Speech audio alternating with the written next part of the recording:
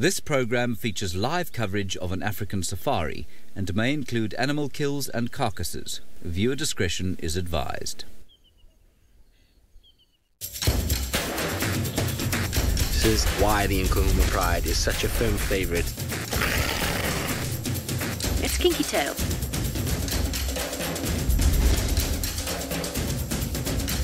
He just looks ready for a fight. This is still her territory. The Avoca boys are here to stay. Ooh. How insane was that? Hello, it is that time of the week once again. A very good afternoon to all of you and welcome to this episode of Safari Lives. Now, my name is Jamie and this afternoon on this blisteringly hot day, Dave is sweating behind the camera. And of course, it's time for us once again to talk about the amazing events of the past week. Now, every day, twice a day, whether we're here in South Africa on Djuma Private Game Reserve or across in the Maasai Mara in Kenya, we get to see all sorts of extraordinary things. But not everyone has 6 hours a day to spend watching the safari. Not everyone really is able to stay up right into the wee hours of the night if they're in the wrong time zone. And so this is our opportunity to tell you what's been going on. So without any further ado, let's go find out where our animals are and what they've been up to.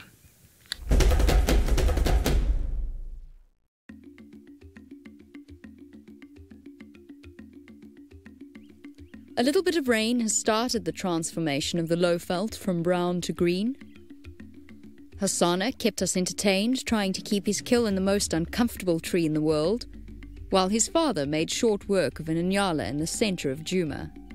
Hosanna popped past to see if there were any scraps left for him, but later struck it lucky with 2 dry season victims. Little Tlalamba spent a week on her own to the east, waiting for Mum to return. The lion dynamics continue to have us scratching our heads in confusion. The Avocas made a brief appearance on Djuma before moving north, and the Nkuhumas have yet to shake their clingy male companions.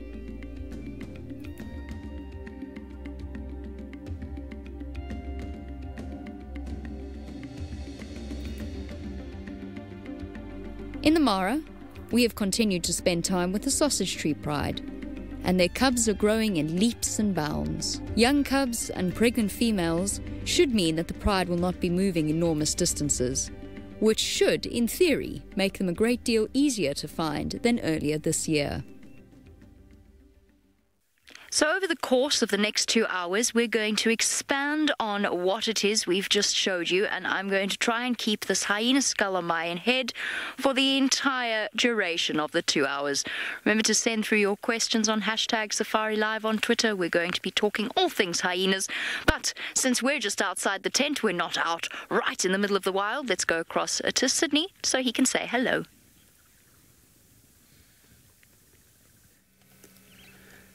A very good afternoon and welcome to the beginning of the Safari Lives. I am Sydney Pumunani Mikosi and I'm traveling with Dave, with Craig, who is my camera operator. And for in case if you need our attention, you can follow us on Twitter, #SafariLive. You can also follow us on YouTube chat stream. My plan this afternoon is looking for the cats. Hosanna is what I'm looking for this afternoon. I was with him this morning and he just got disappeared somewhere around the quarantine.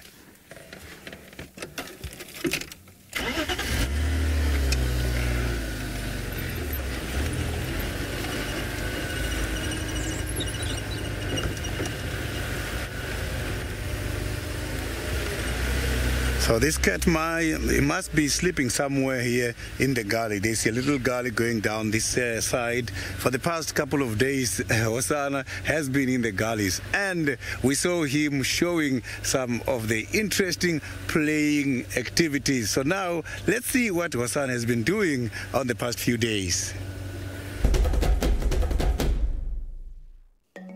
The Little Prince, or the Prince of Acrobats, gave us a really special display of his personality this week. Sometimes he was skillful, sometimes he was just funny to watch. Hosana's playfulness really shone through, especially as he tried to move this kill left by his father. His ducks really were not in a row as he tried to catch some goose snacks, even though he still had a meal in a tree nearby. It was almost as if he was trying to play here rather than hunt. The geese have new goslings, and this adult was pretending to be injured in order to lure Hosana away from the young ones. Once again, Tingana and Hosana found themselves sharing a meal. This time, it was Tingana who did the kill of a nyala.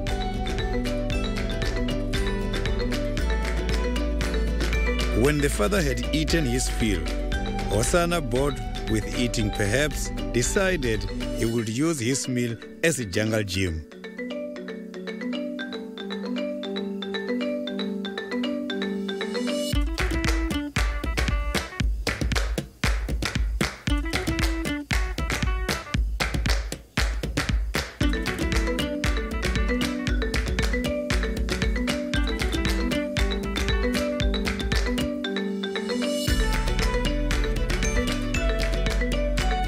Then it was on to a dung ball exercise.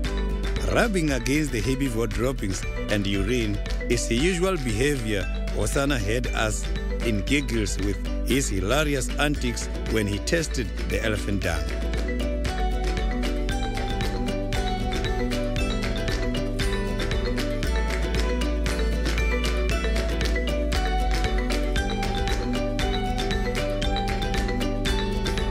Many of the spiral-horned antelopes have died from the effects of the long dry season, and the predators like Hosana have taken an advantage.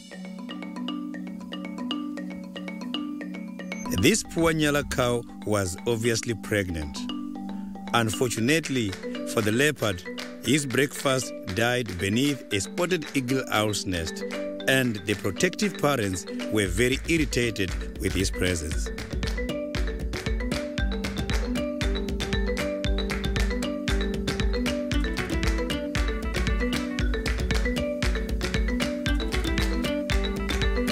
Hosana ate so much this week that he even managed to share his meal with a hyena, after which the extension of playing and eating became too much and he finally settled down.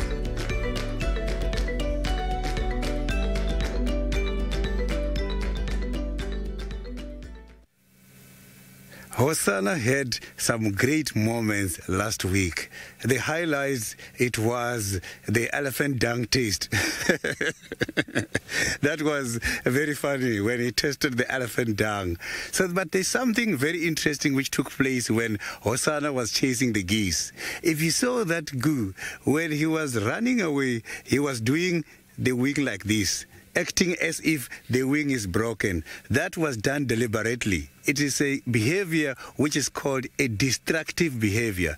A destructive behavior is done in order to make the predator to lose focus. Instead of going to the chicks or to the small ones, the predator must then come to the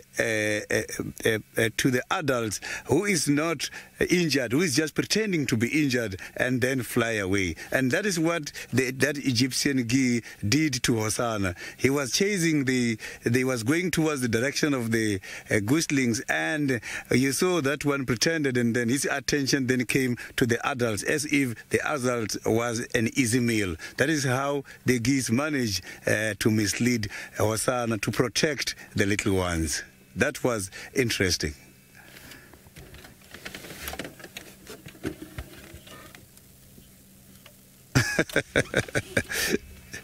Francesca, indeed, Hosana is one of those.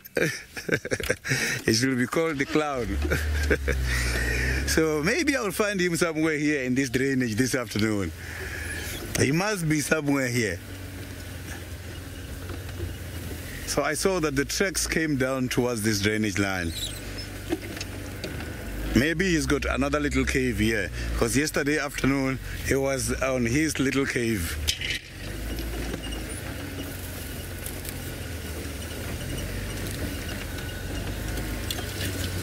So by these gullies, it's not that very hot.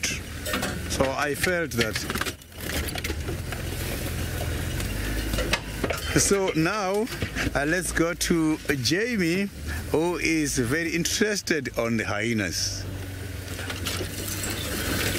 I am very, very interested with the hyenas. So interested, in fact, that we have a lot of stories to tell you this afternoon. So now it comes time to tell you what the plan is. And this is called hubris, by the way, and it's going to end in regret. But I'll tell you what the plan is for this afternoon. Now that I'm back and I've got a firm handle on what's going on with the hyena dynamics, we've prepared some clips and we're focusing in particular on the females of the clans. So we only really know of 5 females that we're seeing regularly at the moment, plus a 6th who doesn't quite count because she's not quite there yet. She hasn't fully blossomed into the sort of the prime of her adulthood.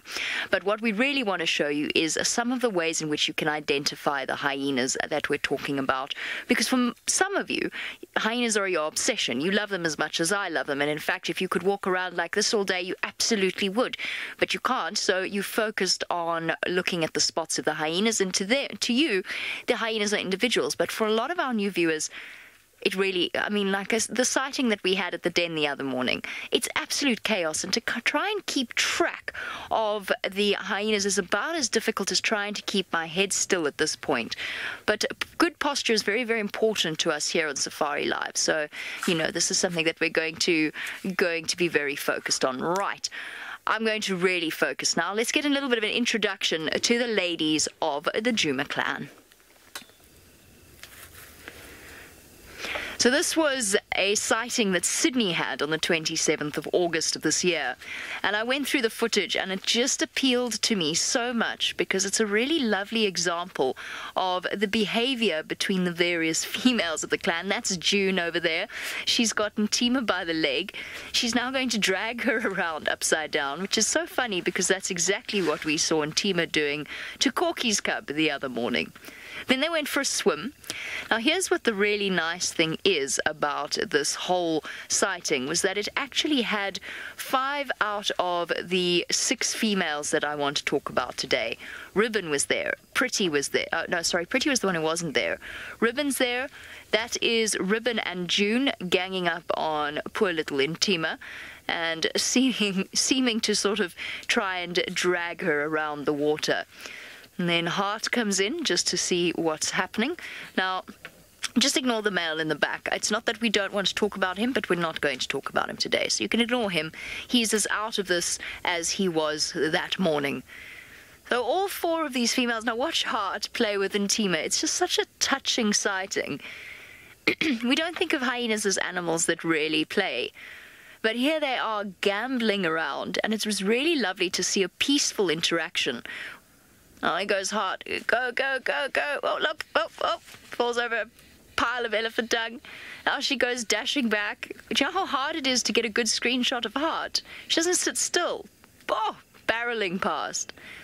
Now we're going to fall over Corky, which seems like a terrible idea, but in fact did not result in any kind of disciplining from the matriarch. Because it was just that. It was playfulness. So what we're going to do for this particular Safari Lives, and I couldn't do it. I tried. I didn't even make it through my first segment. I said to Dave I was going to do it for the entire 2 hours. I couldn't. So what we're going to do for the course of the Safari Lives is we're going to take each and every single female that we see regularly in turn.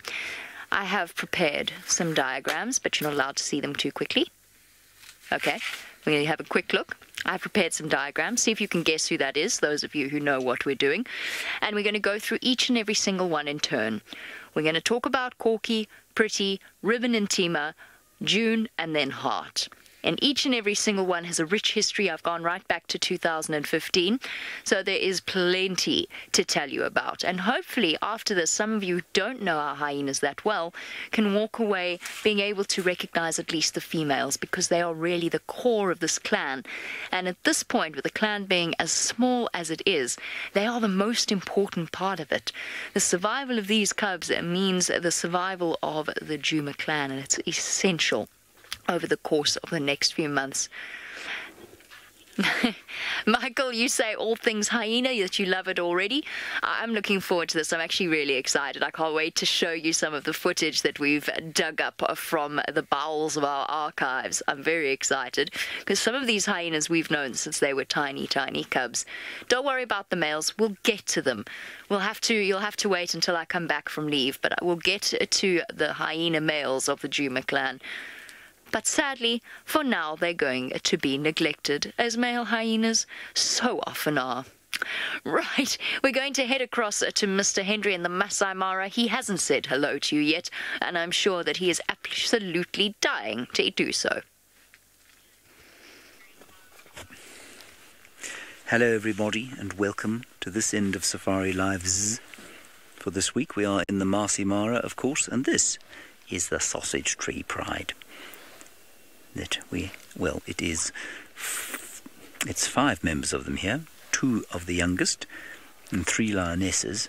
I don't know where the 2 very small ones are. I think these are the 2 slightly older ones. Yes, they are. 1 little lioness and 1 little male.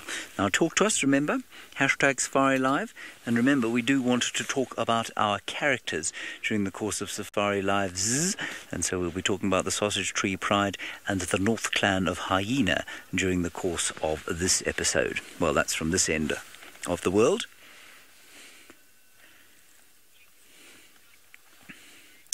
Now there are 2 of the cubs. They are the 2 slightly older ones, probably pushing about 10 weeks now.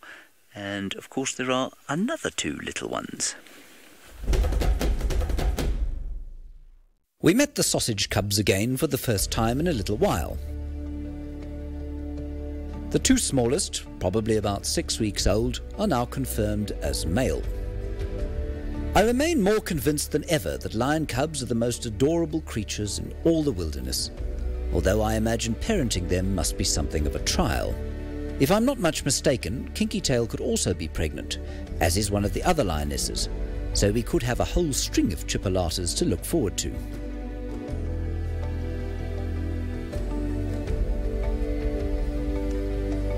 The older 2 are now about 3 months old. They are patient with their smaller cousins, possibly as a result of the latest in lion cub disciplinary techniques. This method is known as the pancake or flat Stanley. Very sweet, obviously. Very nice to see them there, and I'm glad to see that the cub that was sort of thumped down in that particular clip seems to be now suckling very satisfactorily. Wasn't squashed. Now, while we've been sitting here, the Sausage Tree Pride has been doing some unusual stuff. When we got here, there were 3 groups. Were there? 1, 2, 3. Yes, 3 groups. 1 with a lioness and 2 cubs. 1 with... I was right, actually, so this is quite interesting. Not this lioness. So another lioness with, I think, these 2 cubs. And then a group of males with Kinky Tail. They're just beyond us there. 2 big male lions underneath that tree. There they are. And then under a tree to the left, there was another group of, I think, 2 lionesses under that tree there. Now, the original lioness we found, as we got here, immediately headed towards these huge herds of wildebeest. They've come back into the Mara, out of the Serengeti. There are tens of thousands of them all around us now. And so that's hugely exciting and hugely good prospects for this afternoon and for this evening.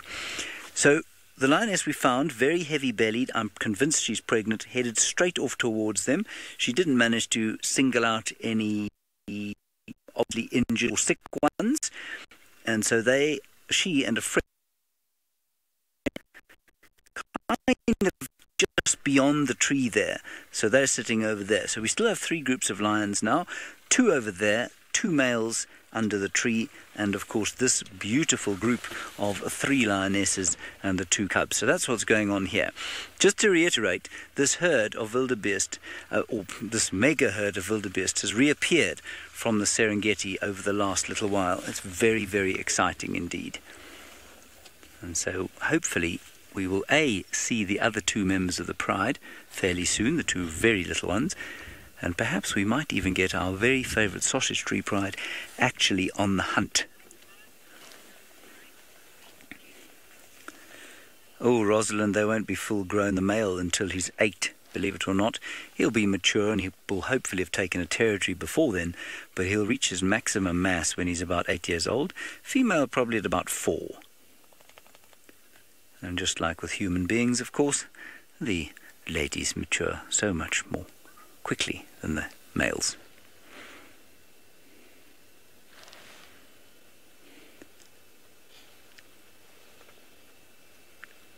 We are very, very lucky to be sitting here with these lions.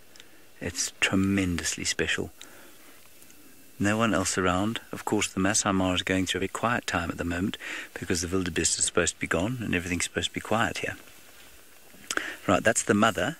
It's definitely the mother that's just there. The other 2 little cubs, she's definitely lactating. Who's on camera? The evil eye. Let's go back to Brent Leo Smith, who has got another cat.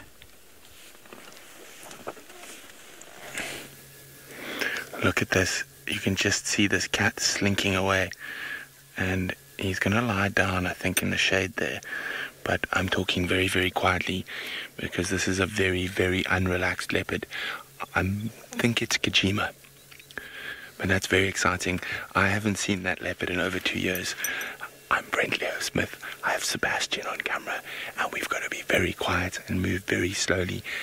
Kajima has made a kill right in the corner of Djuma. And during the day, he's not relaxed at all. As you can see, he's been slinking away from us. So his kill is up in the tree. He's caught an adult impala in a marula tree. Can you still see him, Seb? And he's a little bit to the right and into some shade. But you can see how he was moving there. A very, very unrelaxed leopard. Pretty sure it's Kajima, and this is Kajima's part of the world. You might be able to get the kill up in the marula tree there, Seb. You can just maybe see it through the gap there. Looks like an adult impala. Now, as it gets darker, he will become more relaxed. He's actually not too bad in the dark. It's just during the day where he's... Oh dear, am I just in the wrong spot? Because I can see it from where I am. It's just behind there. Okay, I don't want to move the car too much, so let's just go backwards very quietly.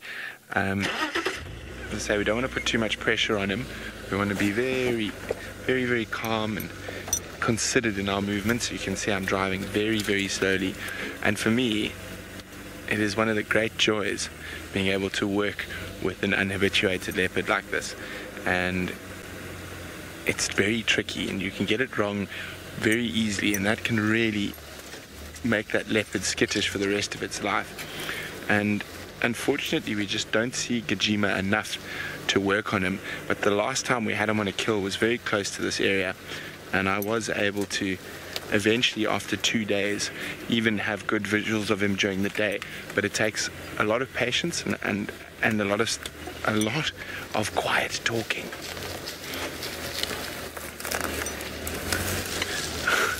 Gremlins is wondering, what does Kajima mean? Kajima means run away, and that's because that's what he does. So I'm going to move back up onto the eastern boundary. We might be able to get a long distance visual, but look, I'm still in low range. I'm moving very, very quietly, very, very slowly, so to not disturb him. And it's very exciting to actually be with a leopard like this, and it's not the type of leopard we see too often.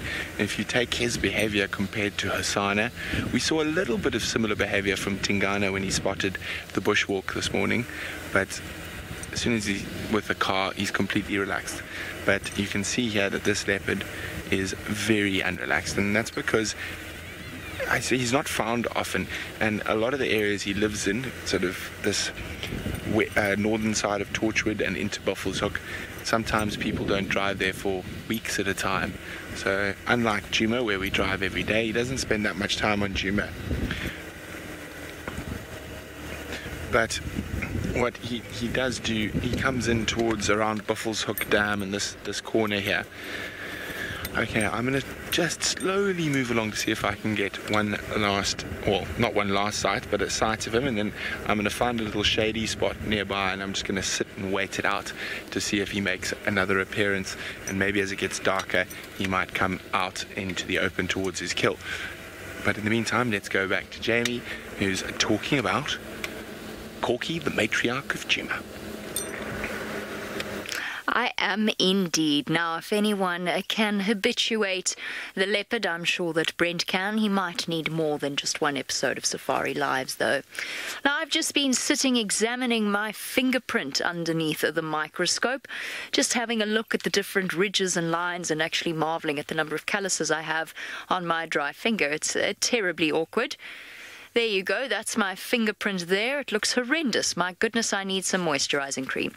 But on a completely different topic, why am I talking about fingerprints? For our new viewers, each and every single hyena has a unique pattern of spots, as unique as the ridges on your fingertips or my fingertips. Every single person is different. Every single hyena is different. Now, where to start when talking about the Djuma clan members? Well, there is no better way than to start talking about the top level, Corky the matriarch. Have a look at Corky from 2015. That's her over there. Look at her ear and look at the bite marks. Now, that was when I think she at least opened up that tear on her left ear, which is such a defining feature of this particular hyena. So this is her when she had D1 and D2 at the Mvubu Road Hyena Den. This is her now returning triumphant to her den after the brutal Voca male attack, which of course will probably leave a scar, which I think will have disappeared very, very shortly. There's a lovely close-up of her torn left ear. Now, Corky's a tricky one. Actually, no, let's rephrase that. Corky is a very easy one. That ear is really all you need to see to know that you're looking at her, and that the spot patterns really become irrelevant when you are dealing with an ear just like that. But let's start basic. She is so easy to identify. So this has taken me a considerable period of time, but this is what I've been drawing up for each and every single hyena. So I haven't done the males yet. I haven't got around to the males, but what I've done is essentially highlighted the spots that to me stand out. Now, typically I tend to look at the patterns on the shoulder of the hyena, but really for Corky you don't need to bother too much about that. One thing I have noticed about her is that she has a very spotty belly. So whenever you see her suckling, you can actually see the spots extending all the way down right across her belly in a way that you don't see with a lot of other hyenas. She's also, I find, quite grayish in color. Although she is getting older, she's getting on. She was born in 2009, if I'm not mistaken. And then most importantly, that there. That notch out of her left ear. Remember, you're seeing the image mirrored. So that is Corky over there. And then a little flap, which I've overemphasized. It looks a bit ridiculous. A sort of a little, I don't know how to phrase it, a dangly bit. She's got a little dangly bit out of her left ear. There we go. So that is Corky. Now, I was going to say maybe we go back and have a look at her, but I think that Corky's probably the easiest of the hyenas to identify. Now, way back in 2015, the way that she behaved was quite submissive, certainly towards Madam, which would have made sense as she was the matriarch. But I was watching the footage and I noticed a little bit of vying for dominance with Pretty. And one day when we really go into it, I'll show you that footage and we can have a look at it. But for now, it's sufficient for you to know that that is the top member of the clan. She is the head of the hierarchy, and every single other hyena falls below her. We don't know which hyenas are related to Corky or which hyenas are related to each other. Not if we go back further than around about 4 or 5 years. So we actually don't fully know what the level of connectedness is between the various females. All that we know is that we have to sort of spend time getting to know their dynamics and look at the way that they slot in below Corky. There's one female I haven't included on this list, and that is her daughter D1. December 1 was one of the little cubs that were wandering around at the beginning of that clip in 2015. There we go. Dory, you want to know if we ever see D1 and D2? I believe the last time they were seen was in 2017. We're now almost at the end of 2018. That doesn't necessarily mean that D1 isn't around, or indeed D2, because I think it's still a little bit... Oh no, 3 years old would be about right for D2 as a male to disperse, but D1 we honestly haven't seen for a very long time, which is why she's not been included on this list. If she shows up, then of course we'll go back into it, because then we have a really lovely continuation of the female line of Corky and her descendants. And as well as that, because Corky's current cub is thought to be a male, she actually has no descendants, female descendants, to take over from her if she gets a little bit too old to rule the clan, unless D1 shows up and puts her little nose back into the picture. So I haven't included D1 on that list. For those of you that are new to the hyenas, don't panic. Put D1 on a shelf for now. Put it on a shelf, which I have done with the shelf behind me. I decided it had a far too masculine touch to it. And so, with all those skulls, we've thrown in some greenery. Some admittedly quite comic, but there you go. Right, let us head across to Sydney, who of course was witness to the moment that Corky was attacked by the lion.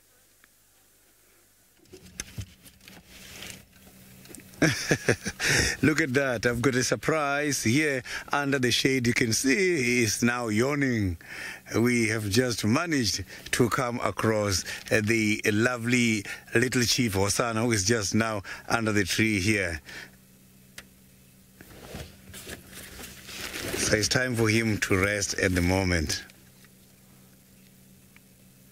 So a few weeks ago, I was on a sighting by the hyena den when one of the big males arrived there in order to take away the food from Corky and the rest of the clan. And suddenly, Corky decided to go away after a very strong attack by this very big male. And let's see how Corky returned back after being chased away by the big male lion. There was a collective sigh of relief from across the globe as Corky returned to the den site. She looked a touch on the thin side, for a hyena that is, perhaps a little wary, and the wound below her shoulder will probably bother her for a while. But all in all, she looked better than any of us could ever have hoped for after being used as a male lion chew toy. Her cub was happy to see Mum and greeted her briefly, but seemed more interested in coming to say hello to us. Though impossible to say for certain, I think it's safe to assume that this was not Corky's first time back at the den since the Avoca incident.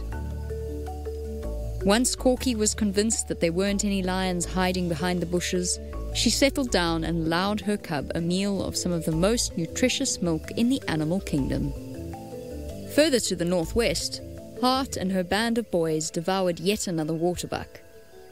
This portion of the Djuma clan seems to have discovered that chasing prey into the sticky mud of a drying waterhole is an easy way of securing food.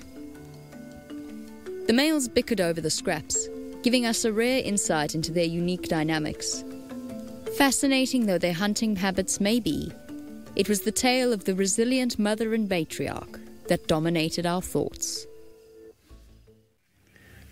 I was so very sad and worried when Corky disappeared after the attack by the big lion, considering a fact that Corky had a little one. But now that Corky is back, I am so very happy that the little one is going to survive. So you can see that now under this very big marula tree, Hosanna is resting at the moment. There has been some kudos here and he was not even interested on them. I think they were too big for him because those kudus were already fully grown and it was just a group of females.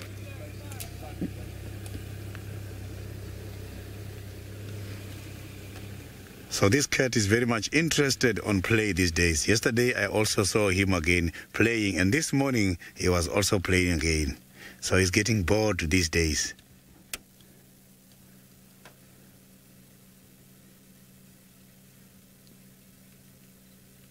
So this area where we are by the quarantine, there is quite a lot of short grass. The chances of this cat to take down an animal such as the impala are very much high, as impalas these days, they are preferring to feed here by this big open space. There is quite a lot of small green trees recovering the leaves at the moment, attracting those kind of animals to come here.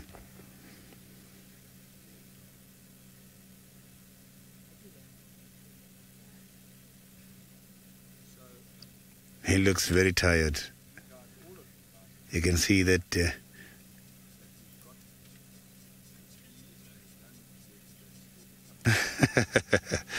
Roshni, Tingana is still my favorite cat, but now definitely my interest is stolen a little bit by Hosanna at the moment. Look at that. Hosanna is cute and is growing very nicely. This cat looks so healthy. He's well fed.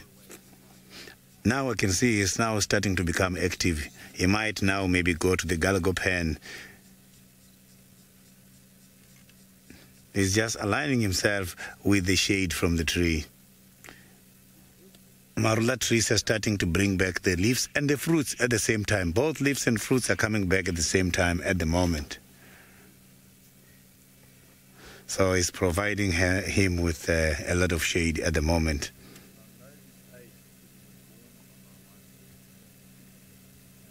So it's time for grooming now. So cats normally before they wake up, they're so very clean and they must have to groom themselves. Because Hosanna is solitary, he's going to have to do grooming by himself. But most of the cats who are staying in pride, such as the lions, you'll see them grooming each other. So grooming can be reciprocal.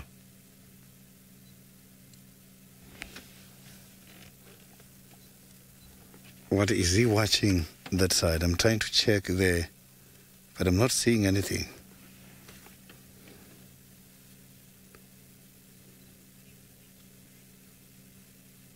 So now let's go back to Brand, who is now driving around.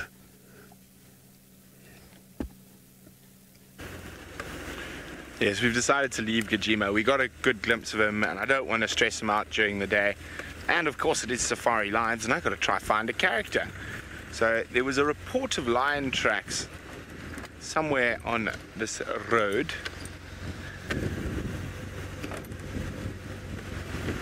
It could have been Guaripan, I'm not 100% sure.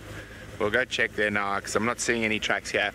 But I'm not sure. I got a report from my brother that they had only 4 Nkumas and the 1 Talamati male on Little Gari this morning, which means the Vokers might have chased them. So it could easily be, well, it says there were tracks of 2, so it could easily be some of the missing ones if they were bombshelled by some nasty evoker boys.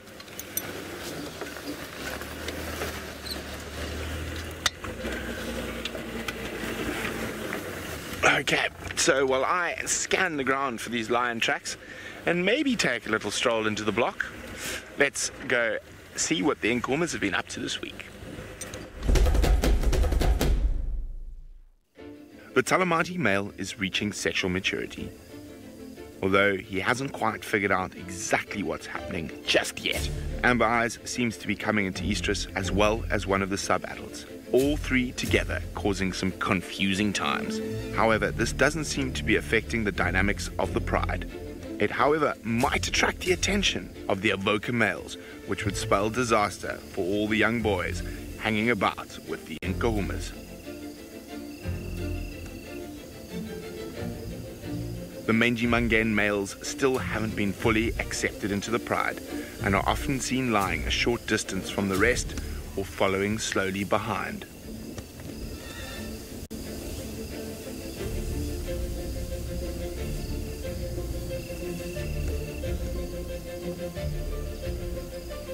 As lions do, they spent the heat of the day lazing in the shade of the riverine thickets on the edge of the Mawati River. They merged into the night and headed to the east. They soon began stalking waterbuck and impala.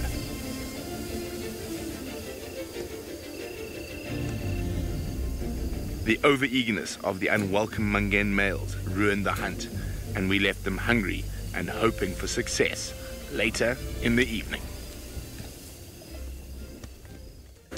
Welcome back. So, lots of shenanigans. How strange was that little, threesome, for lack of a better word.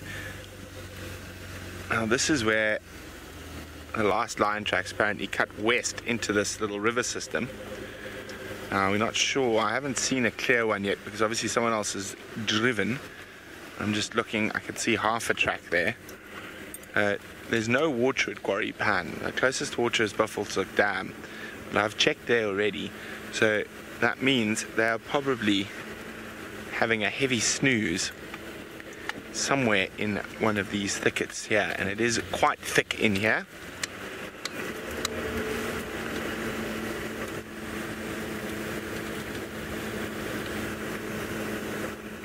Yes, it is.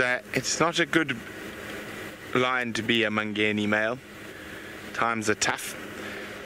I'm still not convinced that all three of them are going to make it. So one will definitely make it, but two, I'm still not 100% convinced that all of them will make it. But hopefully they do. I'm just keeping a very close eye in here. Might be worth taking a little stroll into the river here. You can see someone stopped and reversed and had a look around here. So this is obviously the spot where the tracks disappeared. Okay, well, I'm going to go a little bit further down and walk up the river system from the bottom in case they've walked further. While I do that, let's go see what Jamie has to say about the hyena named Pretty. I have lots of things to say about the hyena named Pretty. First of all, best name ever because she is a truly, truly attractive female. Secondly, she comes with a fascinating story. If indeed she is the daughter of the previous matriarch, Madam, she's seen something of a fall from grace over the last few months. So in theory, she should have inherited the title of matriarch. She hasn't. Corky has that title. So it's been interesting to watch them because the two of them, while Corky's definitely dominant, they actually have something of a friendship, in my opinion. From what I've seen in the way that they interact with each other, I actually think they quite like each other. They're not quite as close as Corky and Ribbon are, to my mind, knowing or seeing just from observation, but they are very, very close, and they seem to have that synchronized cycle where they've both had cubs at exactly the same or almost exactly the same time for the past 2 litters. I know that Pretty had a previous litter between November and now. And November, I'm not talking about the month November, I'm talking about the cub November. It gets a little bit confusing. Let's not overcomplicate things. Let's go and meet our second female of the Juma clan, whose name is Pretty. I had to give you this shot from 2015 just because I think it epitomizes the joy of being a hyena. This is Pretty at the Mvubu Road Hyena Den, and I think she's absolutely hilarious. All right, a pause there for me, Megs. So, at some point, or in 2015, Pretty had these beautifully intact ears. She doesn't anymore. She also has a massive scar across her right cheek. That will probably disappear. But just have a quick look at this, if I can show you, before we go into looking at the side profile of Pretty. There's something that stands out apart from the notches of her ears, and that is the arches of spots across her shoulders. Now, what I'm showing you is my way of recognizing the hyenas. So let's say Pretty's ear, you couldn't see it on this particular occasion. Have a look at the curves around her shoulders, both on the left and the right-hand shoulder. She's got this sort of beautiful curve of spots. And then, of course, on her left-hand side, she's got 3 that run up towards her neck. The biggest giveaway is that ear. So the ear notch over there, you can't really miss it. That looks nothing like Corky, but I never claimed to be an artist, and I traced these anyway. I didn't draw these freehand. I'm not going to claim any credit for that. I would love to. Okay, so have a look now, pretty. So there we go. There's that scar across her cheek. I haven't drawn that in because I don't think that you really need that. But that thing across her ear, there you go. Look at the arch over her left-hand shoulder. Perfect. See? See how those spots go? There's 3 that start right at the front at the joint of her neck, and then it arches back over towards the rest of her. Now, she's a very spotty hyena. Some hyenas are less spotty than others. And I'm talking about spotted hyenas. But she's a very spotted hyena, so if you're looking for clues, look at that arch across her shoulder. All right, and that's on both the left-hand side and the right-hand side. She's got that beautiful arch. And there she is, proud mother of 2 little raisins. For surely they are raisins, those cubs. That's exactly what they look like. The one in particular was very pruny. They obviously are no longer pruny, and what's fascinating is I've noticed, and I think some of you have as well, one of her cubs has got an arch of spots over its shoulder. Now, I have absolutely no proof of this, and I have never managed to find a scientific article that shows this, but I believe that you can actually see which hyenas. You can't exactly confirm it, but you can take a guess and say that hyena looks like it might be related to that hyena. Because I found that where I have known the family connection, I can see the similarities in the way in which their spots are patterned, and the number of spots they have, the color of their fur, whether they're very spotty, whether they aren't very spotty but they're very spotty legs, all sorts of things like that I find tend to be genetic, and I've noticed it. And I think that one of Pretty's cubs has got that beautiful little arch of spots on her shoulder, so you can ignore all the other spots. You don't have to learn any of them. How cool is that? Ooh. James, you want to know what the theories are as to why the Djuma clan is so small? There's a couple. There's one theory that I've spoken about with some of the other guides, is that we actually only see a portion of it, and that there's more of them towards the Torchwood side and Koro side, Kruger or Manuletti. I don't necessarily buy that. I really feel with the amount of time that we've spent at a den site, we would have an idea of the individuals that come and visit. So I really don't think there are more than we think there are, or at least that we see regularly. There might be 1 or 2, but not enough to really account for the size of the clan. I think something happened with the loss of Madam. I think that the Djuma clan was always quite a small clan. Maybe something happened, a spread of a disease, or maybe they were a split from a larger clan at some point and took time to increase in numbers. Then Madam died last year. Gwen and Scarback went shortly after. All 3 were very old hyenas.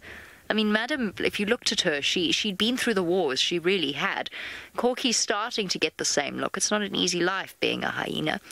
And maybe it's just taken them some time to build up the numbers. And sometimes what happens is you get too many males born, especially with high-ranked females. They often give birth with low-ranked females, they often give birth to males.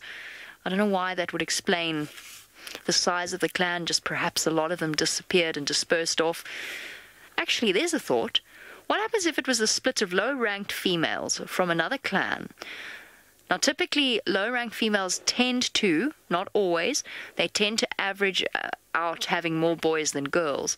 Maybe that's what happened. Maybe they're low-ranked. That hasn't quite stabilized yet, and they had a lot of males, and the males dispersed. I don't know. I'm really just spitballing ideas here. I have no better idea than you do. I quite like that theory, though. Mr. Nom, you want to know who the high-ranking male is in the clan? I confess I haven't spent enough time closely watching the males. I can tell you that Tsaka is very popular with the females. That doesn't make him the highest ranking. I know that Comet's been around for a very long time, so I don't know if Comet is somehow further up there. Oh, by the way, I'm talking about immigrant males, because if Corky's cub is a male, that is the highest ranked male of the clan, full stop. But if we're talking about the immigrant males who fall in right below the clan's hierarchy, I think Saka's quite high up there. Just by the way the females treat him, doesn't necessarily mean he's high ranked, but he spends a lot of time with, I found him with Pretty the other day. It was quite lovely. They were sleeping together off in the bushes. And then it would be Bella, if he was still around. I don't know where Bella's gone. I imagine that he's dispersed. That was Madam's son. It would be Corky's current little boy, November, would be quite high ranked. And D2 would also be very high ranked if he was still around. I don't think that he is. But all of those are males. All of those are natal clan males, meaning they will most likely disperse, but not necessarily. If they don't disperse, they retain their rank, and they basically give up quite a lot of mating options in order to stay within the clan, be very, very high ranked within it, I think. Yes, Paula, the lower ranked males do have a chance to rise within the clan. They can actually fight their way to the top, but that's quite unusual. Most of the time they stay at the bottom, bullied, until another male from the immigrant male line. So think of them as separate to the natal clan males, who will never ever lose their status unless they immigrate.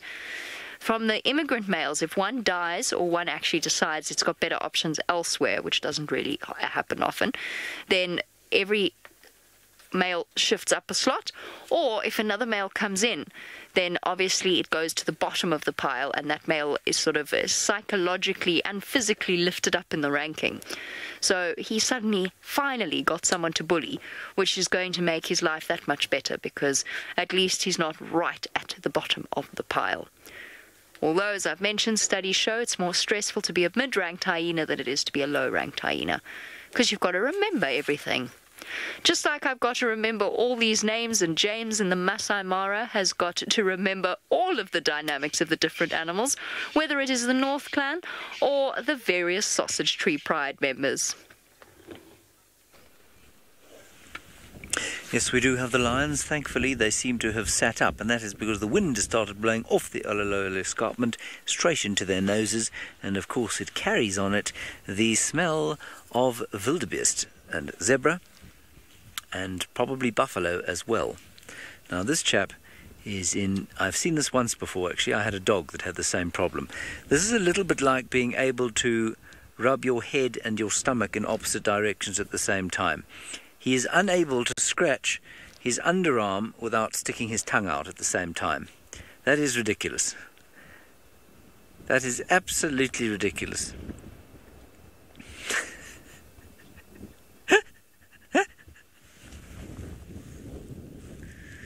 Now this is one of the Oldonyo Payek males, as far as I can make out.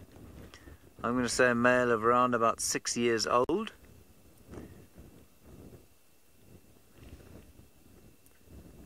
And these are the fellows that have been mating with the Sausage Tree Pride. We think they have impregnated Kinky Tail. We think they've impregnated the very heavily bellied one that I think must be about to give birth now.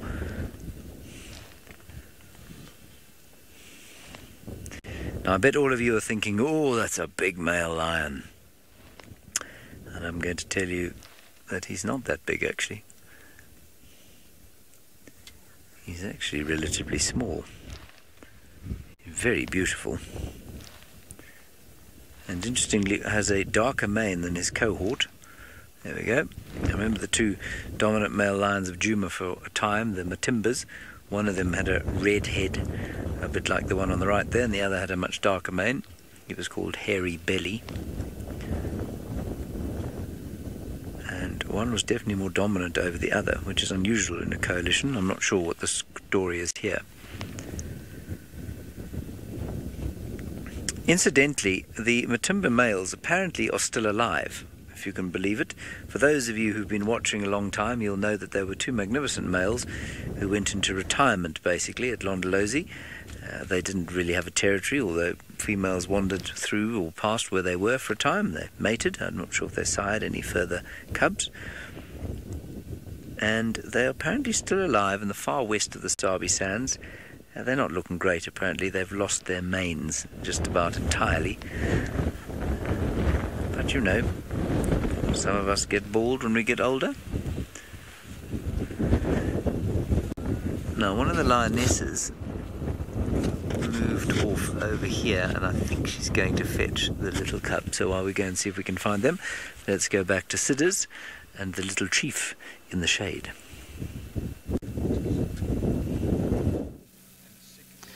It's quite very hot at the moment, but Hosana is not lying down. He's just now relaxed there, looking at that side. We have just seen one small daycare coming down the drainage. Maybe that is what is now having his attention. He doesn't want to lie down. Every time he's looking at the drainage. So we saw a daycare coming down. Maybe he might decide to go after the dagger or not. But at this stage, the temperature is very high. It's discouraging some hunting thinking on this cat.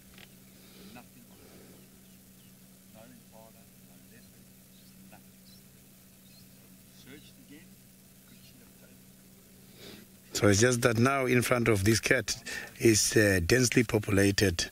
It will be very easy for him to go down there if he just have interest of going after that little daycare. But now you can see he's lying down.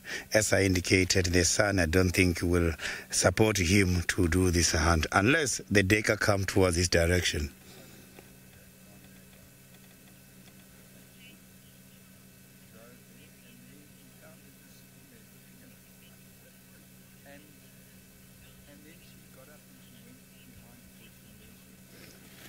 JC Charles, that is highly impossible. So when it comes to the males, it doesn't work. Males don't welcome any other males in their territory. Extension of the territories of the same sex to the males, they don't allow that. I'm sure that Hosana might be having a thought that he might inherit the territory if anything happens to Tingana.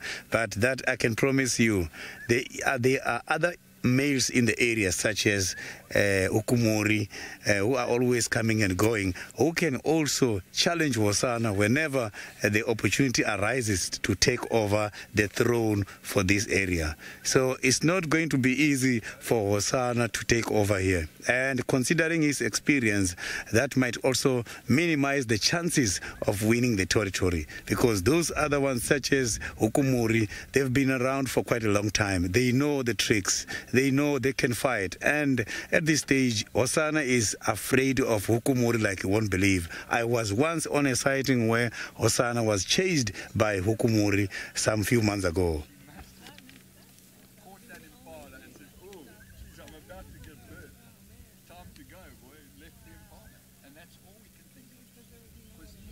So at this stage, this cat, you'll see him demarcating and spraying, but that is not meaning anything to the territorial holder, Hosana. The thing is, when these animals are spraying the scent marks has got quite a lot of vital information about the animal. Every time Hosana marks, when Tingana comes there, just from sniffing, Tingana knows that Hosana won't do anything. Animals don't judge each other only from the appearance. Yes, lions, they've got big manes which mostly exaggerate the size of an animal to scare the intruder. But here, by the leopards, no mane, nothing, not from the eyesight. It must have to be confirmed by the sense of smell if he's strong enough to challenge or not. So by the lions, both scent marks as well as the physical appearance counts in order to scare the intruder.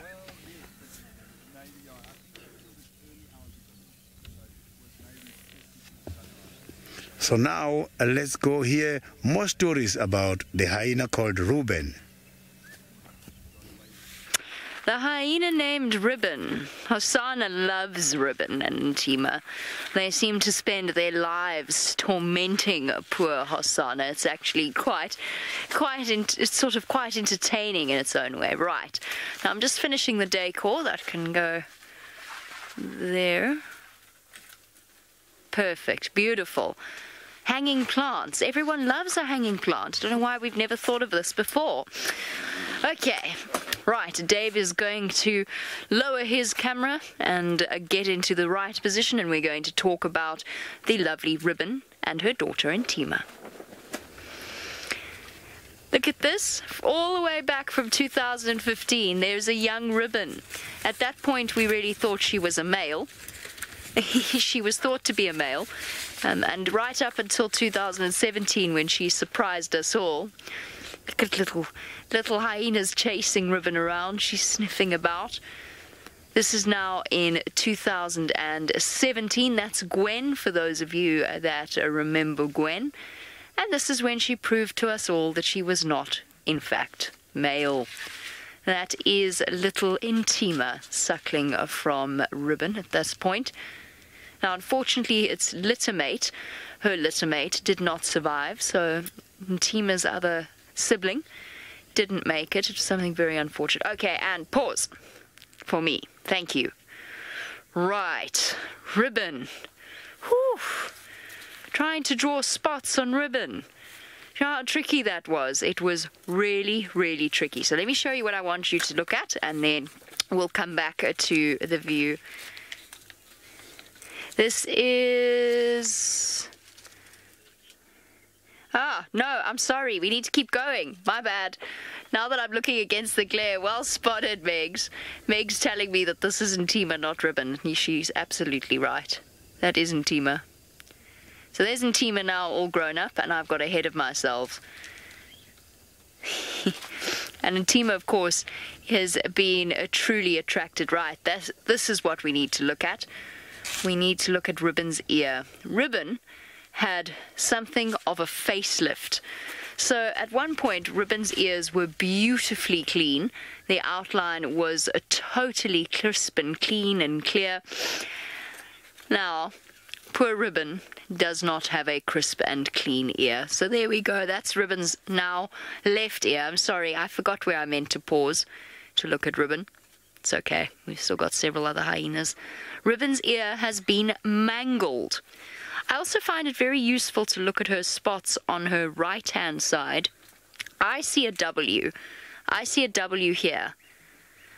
But, of course, other people might take that into account. I see a W and a sort of backwards L. I find it also very helpful to have reference spots, little dots. Then her left side, and I do have to mention this is why Ribbon was called Ribbon, because of a ribbon-shaped set of spots that looks like a cancer awareness raising ribbon. I really feel as though I missed a trick not having a ribbon with me. So that is Ribbon. You can take your screenshots. She's got a string of very dark spots on her left side. That's what I wanted to show you, but I completely messed that up. As well as a series of little dots moving away, making a sort of an arrow, and then a tiny set of little dots underneath that line of dark spots. But you really can't mistake Ribbon anywhere, because quite frankly, Ribbon these days looks as though she has suffered a life of tragic abuse, because now she walks around like this. At any one point in time, Ribbon's got her ears down here. I don't know what happened to her in the middle of the year.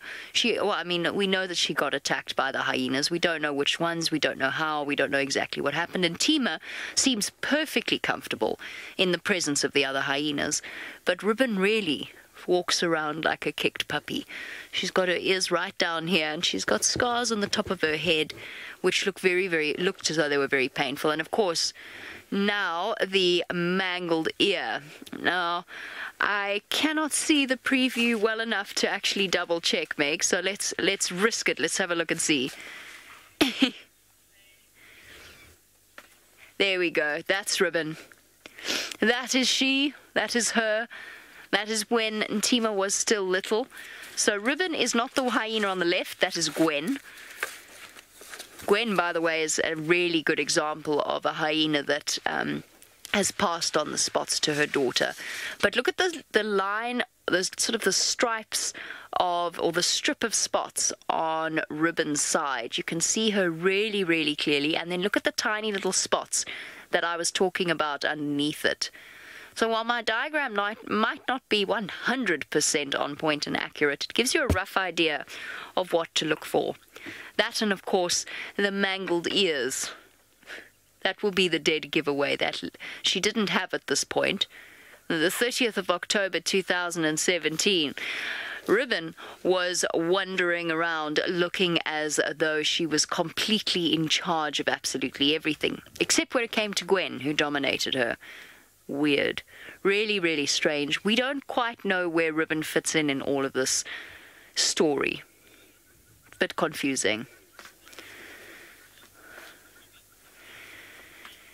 B. Wilson, no. I can't say that I've noticed personality traits that have been inherited between mothers and cubs or offspring. And the reason that I'm relatively confident in saying that is because so much of a hyena's personality, as we think of it as their personality, is shaped by their upbringing. So the psychology of being either a low-ranked hyena or a high-ranked hyena. Obviously, they still have personalities.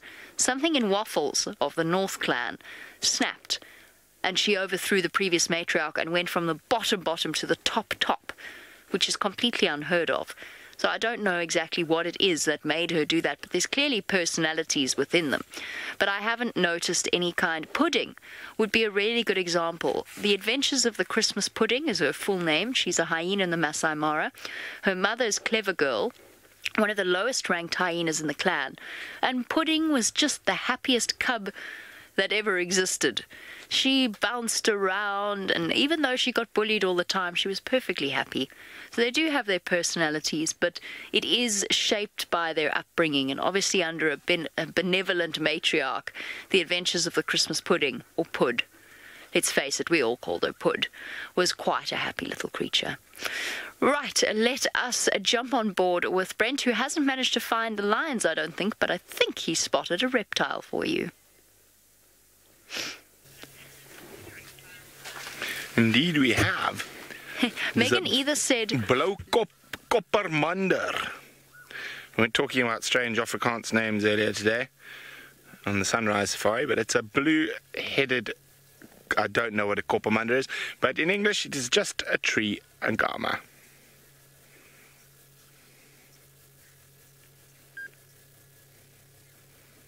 Isn't that wonderful?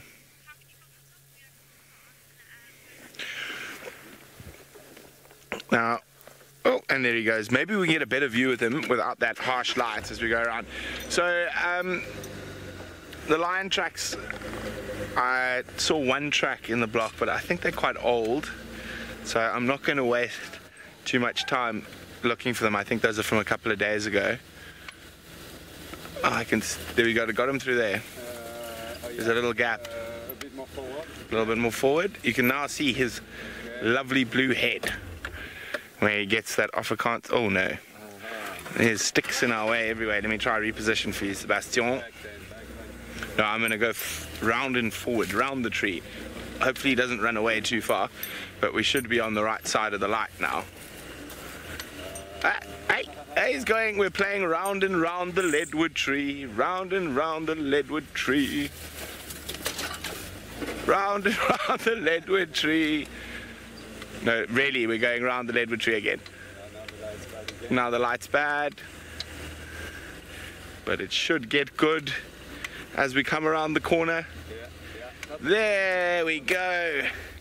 That's how you wrangle a blauw-kopt koppermander.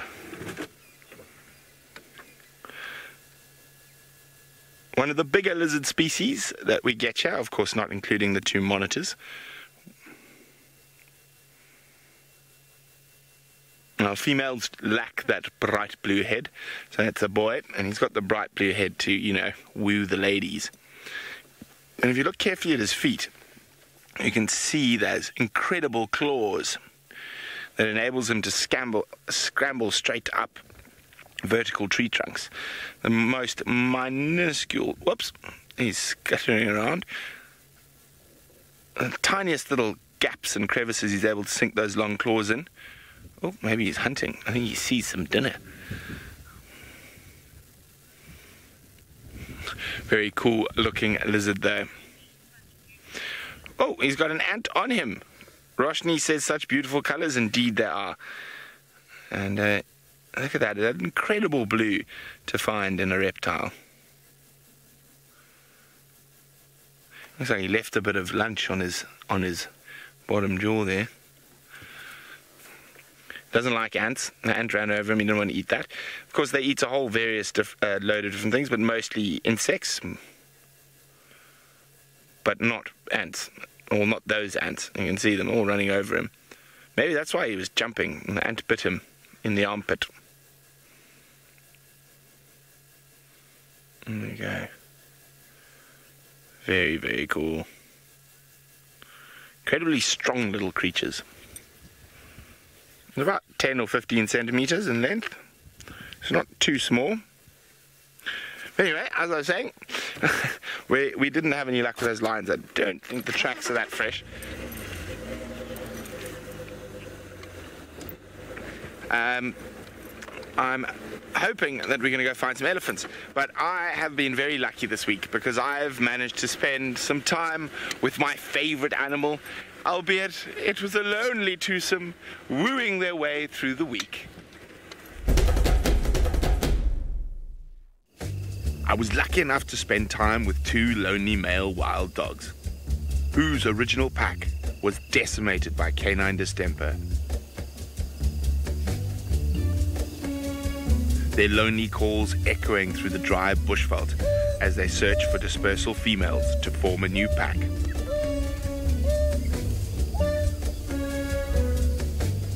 So intent on their search for females, they completely ignore hunting opportunities. I really hope these boys are lucky in love soon.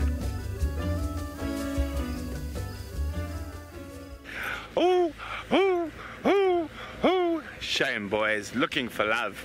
Yes, I really do hope that those dogs find some dispersal females and form a new pack and come live on Juba and have a den here. Wouldn't that be wonderful? Next year, of course. They got to find the ladies first. Wild dogs normally only den in about May, June during the dry season. But it would be wonderful to have a den on Djuma or Torchwood or Chitwa. It would be very exciting. Would the cars be able to keep up? That's the problem, I think. But yeah, so unfortunately those two boys are from the lower Sabi pack originally, which was a very big pack, close on 30 dogs. And they got decimated by a horrible disease called canine distemper. Now, wild dogs get it from domestic dogs, and it being such a highly social animal, with all their greetings revolved around nipping and licking on the faces and regurgitating food for each other, a highly contagious disease like distemper spreads through a pack very, very quickly. Now, so unfortunately those are, I think, if I remember correctly, the only survivors. There might have been one female who survived as well, but then they're most likely related.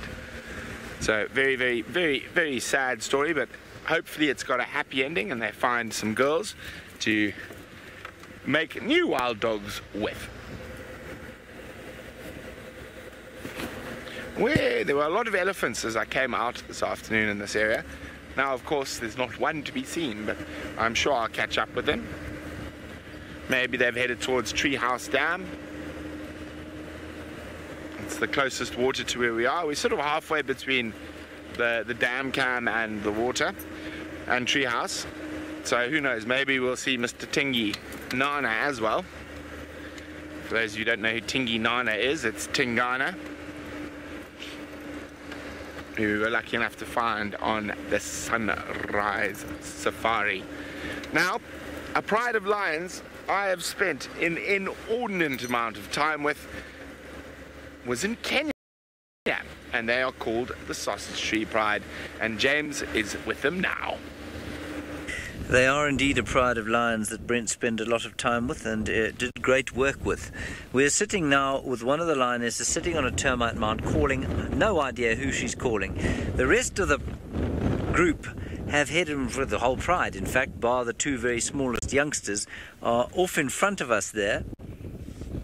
That's where the two lionesses and the two larger youngsters are sitting. There's Kinky Tail.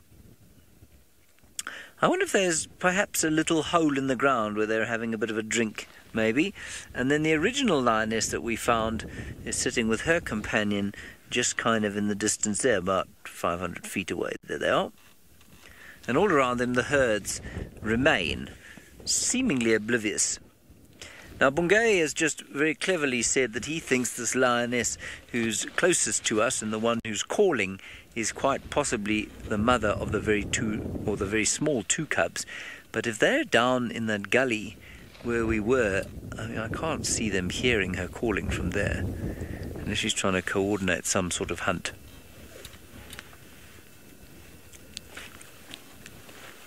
Now, the Sausage Tree Pride is probably going to hunt as it gets a little bit darker. And, of course, with the darkness comes many terrors, hyenas, and for these herds, they just don't know what's about to come out of the darkness. As the GOT cliche goes, the night is dark and full of terrors. In this case, a terror of sausages. Imagine, if you will, walking through the pitch darkness of a Mara night. Clouds cover what little light the stars could give. A wind comes up, rustling the grass, making it impossible to hear anything. You know that somewhere around here the Sausage Tree Pride lives and stalks. Now imagine that you're injured and sick, unable to run. Suddenly, eyes reflect in the darkness, their beam cast straight at you. What do? Well, obviously the first thing is utter a vicious profanity. But then what? Lie down and accept your fate? Or somehow, fueled by adrenaline, find the reserves to overcome the pain and survive?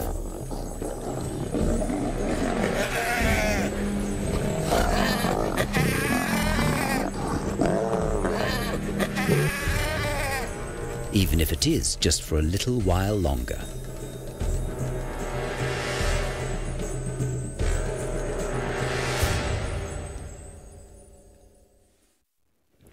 So an utterly remarkable clip there of a hyena seemingly on its last two legs. It was genuinely on its knees at one stage, somehow managing to explode to life. And I've no doubt it was left alone because it bit those lions. It bit all of these lions who tried to attack it, and they decided it was probably easier to just let her go, or let him go. Not sure what it was, male or female.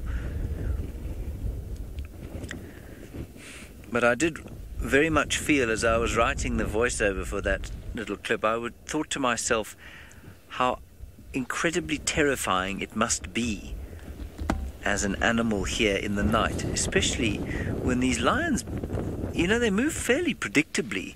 The Sausage Tree Pride has been around here for a long time now. And as a human being, obviously we're able to predict where they'll be, but I guess these animals kind of forget, I'm not sure. And so to walk around here knowing that the Sausage Tree Pride is in the area as darkness falls and your eyes are no longer able to see must be just horrendous. Thankfully we have a car. We won't be walking anywhere tonight. Even if the car breaks down, we'll just stay in the car. We have tea.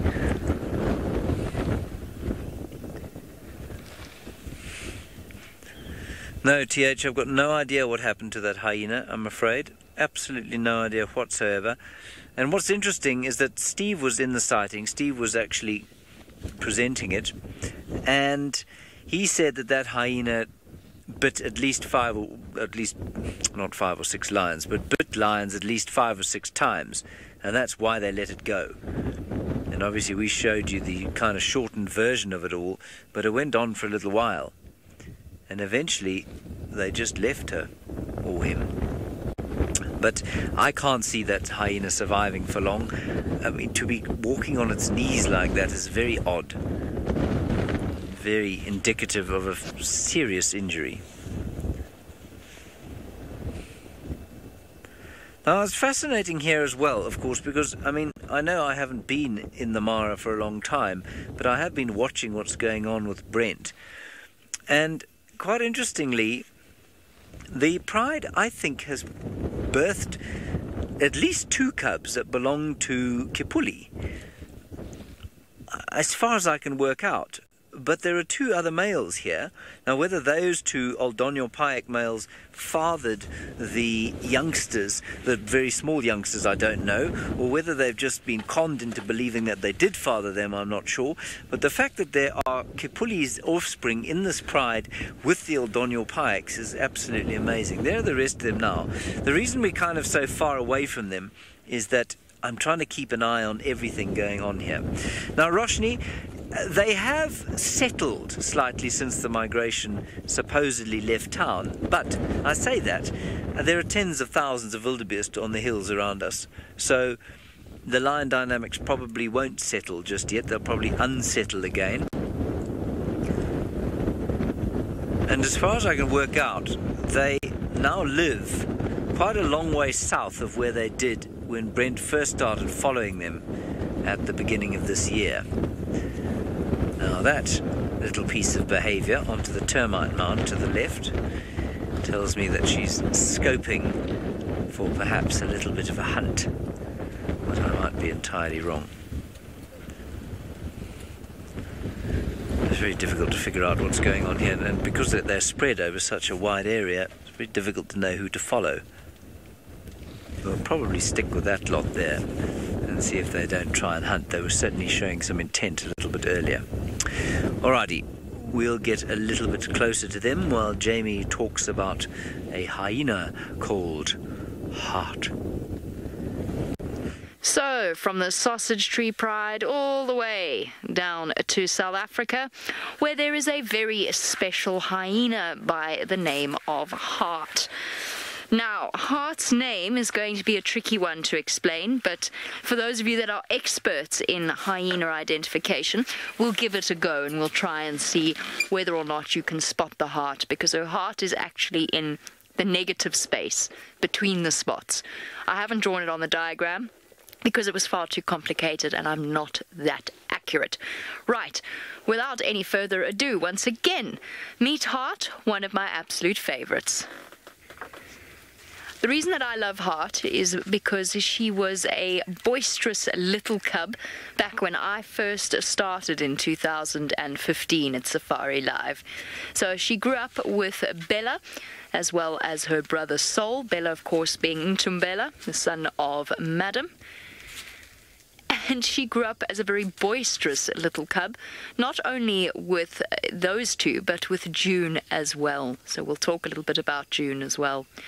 Now, Heart, once upon a time, was one of the most beautiful hyenas that you ever did see. A rich reddish colour and very, very spotty. But now, this is the most identifiable feature of Heart there.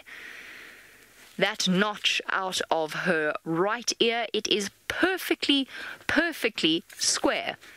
I love it. It is my favorite ear notch. I don't think I've ever seen such a geometrically shaped notch out of an ear in my entire life.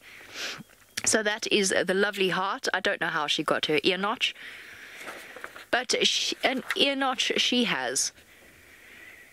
Isn't she lovely? So I tried to draw Heart. Heart is a really, really difficult one to try and identify the really clear spots. So this is the diagram that I've drawn for Heart. So she has a sort of the same, especially on her right-hand side, which is, of course, over there. She has a very similar squarish pattern, sort of circle square. Does that make sense? What's a circle square? A circle square.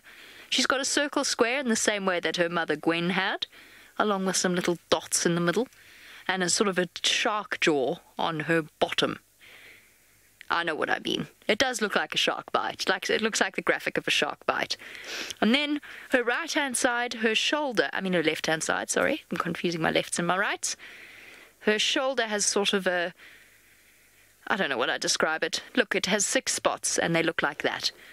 6 spots, they look like that, and that's what her side looks like. Take a screenshot, compare it, and marvel at my accuracy. I counted the spots and everything. Do you know how hard this was to do? It is surprisingly, surprisingly difficult. Now, Heart is the example. Oh, there's her ear notch, by the way. That's the most important part. You won't be able to... The reason that we teach you the spot patterns is because ear notches change. Sometimes the hyena has an ear notch, the next day it's got no ear. I mean, hopefully that doesn't happen, but it does, it's been known to happen. So the end result is that you suddenly look at a hyena that you've never seen before, but you do in fact know. And spot patterns are very important even when you have a notch in an ear. But for those of you that are budding hyena enthusiasts, that will be a very easy way to identify her. Chunk, chunk, chunk, out of her right ear. Now, Hart is a really nice example of a hyena with an astounding personality. She's low-ranked in theory. In theory, she's a low-ranked individual. She's still incredibly playful. She's the daughter of Gwen, who unfortunately is now deceased. She died sometime last year. She just vanished, leaving 2 tiny cubs, or abandoning a cub, essentially, within a den site. So she disappeared, presumed dead. We knew she was ancient, so it was only a matter of time, really. But her mother went through this sort of stage where she was bullied by everyone. So was Hart, because she was the daughter of this poor low-ranked female. And it didn't stop Hart. She absolutely loves life. That was her dashing madly backwards and forwards at the very start of the clip when we started our Safari Lives episode.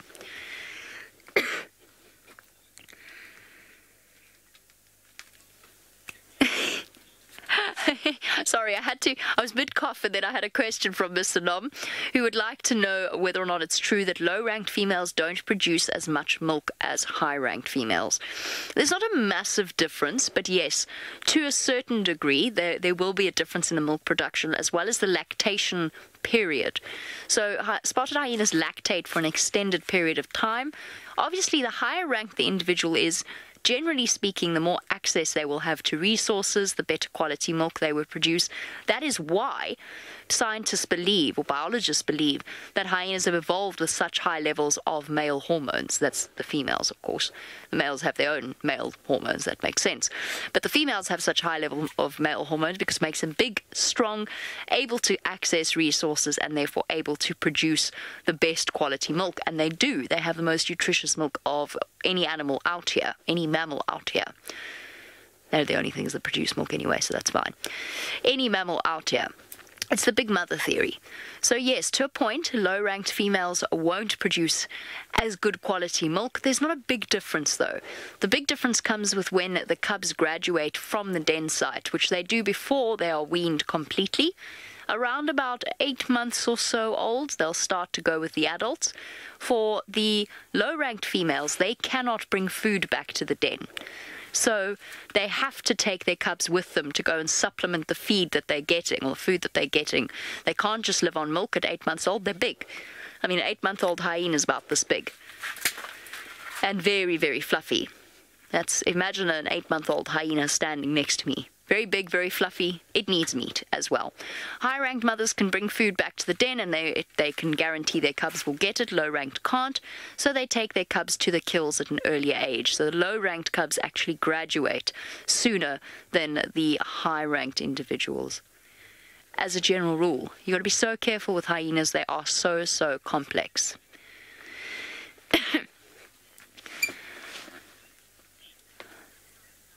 Bright Night, you want to know if the higher testosterone levels will produce more male cubs.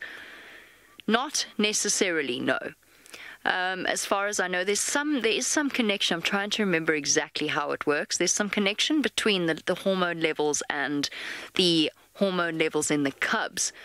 But what you will find is that high-ranked individuals will provide their cubs when they're in utero, when they're still fetuses, with really, really high levels of hormones that provide that little extra level of aggression. But it doesn't necessarily mean that you'll get males or females. So obviously the sex is determined upon mating, and as far as I know it works, I must double check this, so I might be wrong, but as far as I know, it works in the same way as humans, that the chromosome, the male chromosome, comes from the male. But I have to double check that. I'm not 100% sure.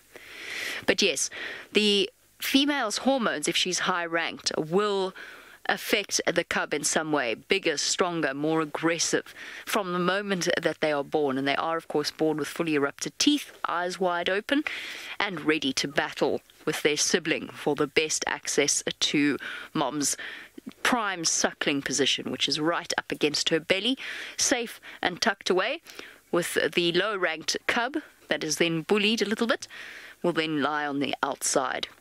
So I must double check exactly what the hormone levels do, because obviously I mentioned the connection between low-ranked females and the fact that they have more males, which makes sense, because what's the point of having males, or what's the point of having cubs that are just going to perpetually be stuck in a low-ranked position?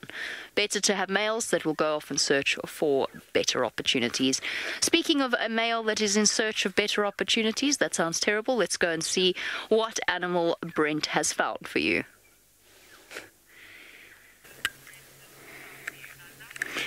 Well, our second big dominant male leopard of the day. After Gajima, I decided to come and have a squiz to see if we could catch up with the Duke of Djuma.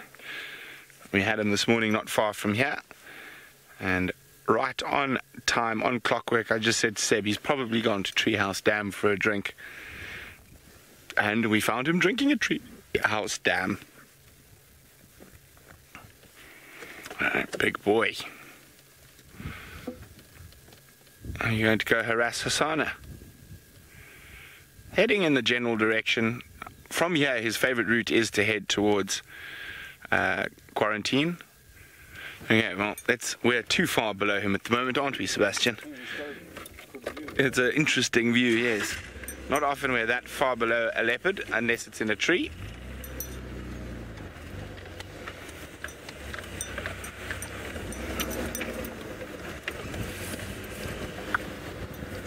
Okay.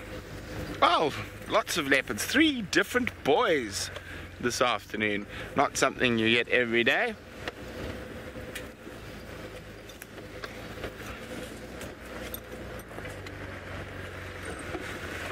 I've got an idea, Sebastian. I've got an idea.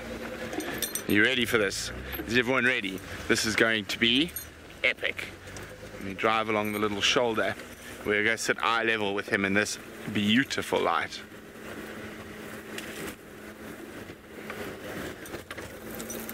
Look at that. I'm going to reverse with him, Seb.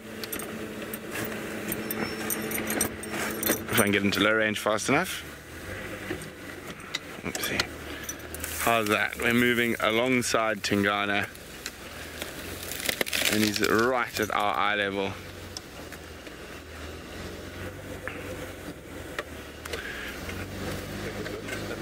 Yeah, like a dolly shot. For those of you who don't know what a dolly shot is, a dolly is a thing that they use in the film industry that carries on. Hey, big boy, where are we off to? Oh, he's in a scent mark right next to us. There.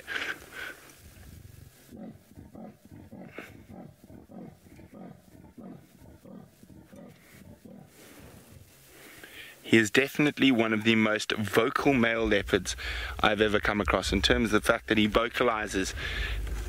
I mean, the other day I was chatting to Tristan at Inger's, and it must have been about 11:30, 12 o'clock, and it wasn't a cold day or anything. All of a sudden, just below, Tingana starts calling in the middle of the day. He's a very vocal kitty. And that's why when he goes quiet, like he has been for the last few days, we're almost certain he's on a kill somewhere.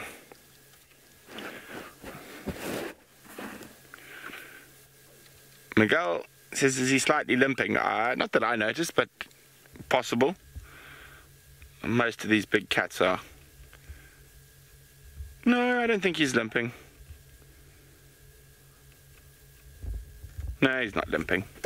But Tingana, the one thing I do enjoy about him is he is a cat of habit. From Treehouse, he gets onto this big path, and it goes very close to the hyena den, and that's his route. That's his vibe. And I'm pretty sure, I wonder if Hasana lifted his head when Tingana started calling.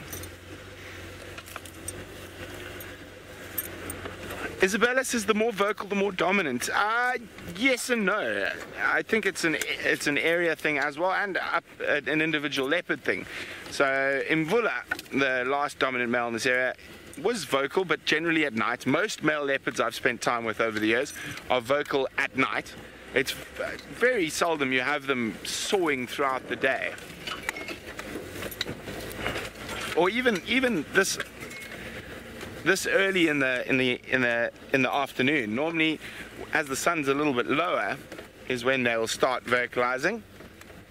And just get you guys into a good spot, and you should walk straight towards us now.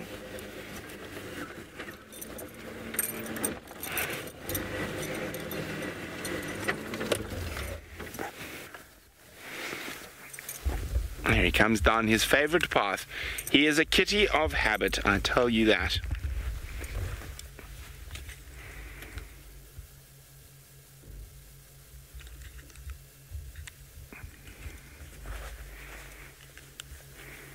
Big boy.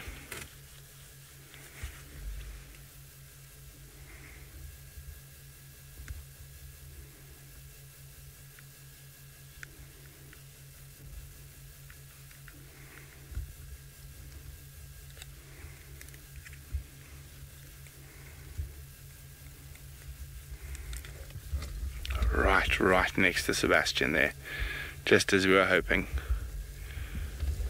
underneath Sebastian's bottom. Now, oh yeah, the dwarf mongooses have spotted him. Now, if you compare this to Gajima, who we saw right at the beginning of drive, slinking away very nervously from us, it's like a completely different cat. And Tingana actually means shy, and when he first arrived in the area, he was quite shy, but you can see if you habituate a leopard properly, he becomes like this, and you're able to follow them very easily. Some male leopards, however, just never quite get habituated though. Oh, Tingana, one of your best friends is up ahead, or should I say one of Jamie's friends. Maybe you guys can identify it for me.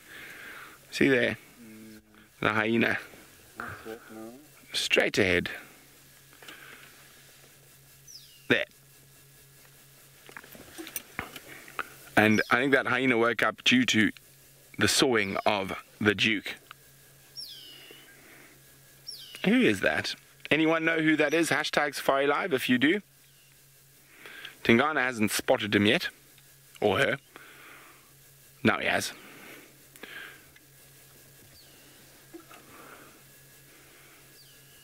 Look at him go down, trying to hide from the hyena. Yes, and after Jamie's been giving you lessons, I've skipped out on my Jamie hyena lessons, so I should know, but I don't. But maybe you guys will know after Jamie's been giving you lessons on the IDs of these hyenas. Where is he now? There you go. Fatty. There's a notch out. Is that pretty? With that square notch? I think it might be pretty. Left ear or right ear? I can't remember which one. Yeah, as I said, as soon as I saw that very square notch out of her left ear, I was like, oh, it's pretty. Don't worry, Tingy, she's not as pretty as you.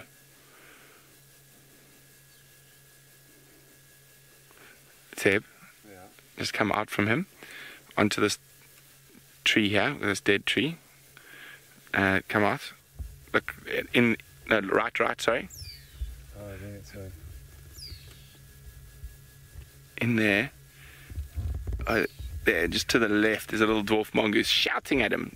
Okay, I'm going to keep up with him as he moves. Oh, I better tell everyone else I found him on the game drive. Oh, the game drive channel's right now. The stations I've located Tingana. He is mobile to the north in the block between Treehouse Dam and Weaver's Nest Road.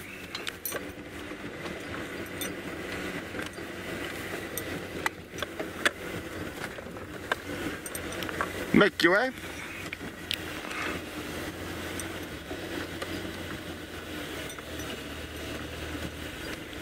Okay, he loves to go sit on that termite mound, so I might go wait over there.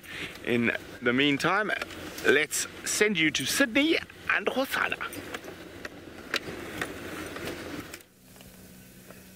So I am here now still with Hosana, who is now changing the sleeping positions all the time. Look now, he looks very tired and is enjoying his sleep.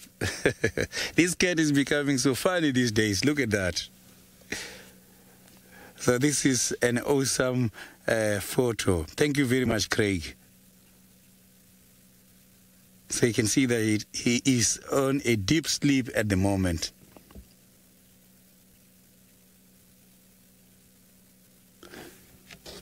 So earlier this week, I was somewhere by the Torchwood area where Kalamba, the little princess, was left alone by Thandi, showing some of her abilities to do hunting.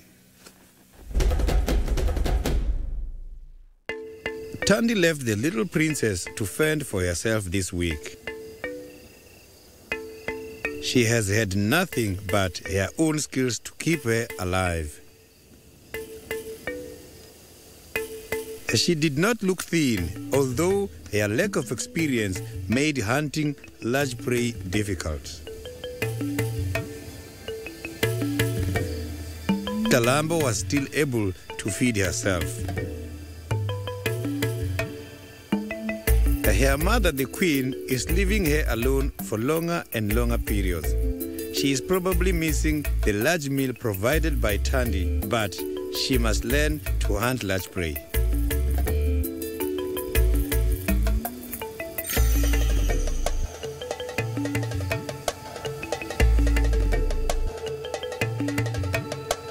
Her stomach was finally satisfied by an impala eel. We are not sure if she managed to kill it or if she found it dead. Only the little princess knows.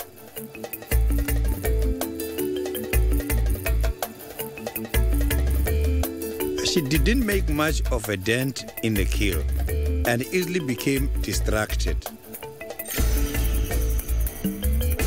She was unable to hoist the heavyweight dinner, so a hyena stole it, but at least Kalamba's stomach was satisfied.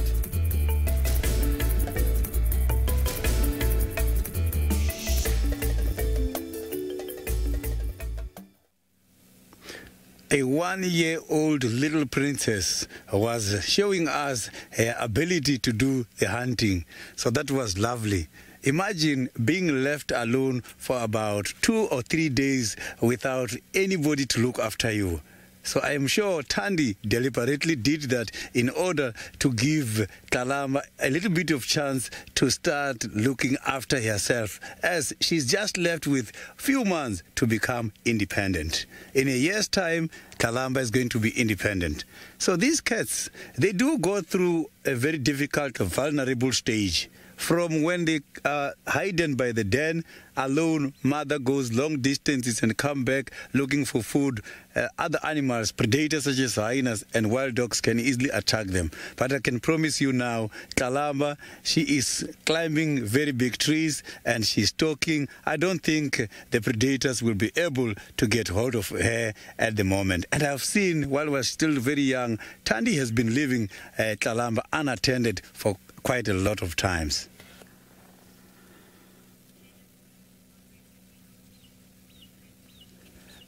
Jennifer, I haven't seen Thandi for quite a long time, but I heard by some of the guys, Thandi has just been spotted around Torchwood area. She is around here. Leaving behind a little princess is normal to the lepers. When they're growing, they have to do that so that they can equip their little ones with the good skills of survival.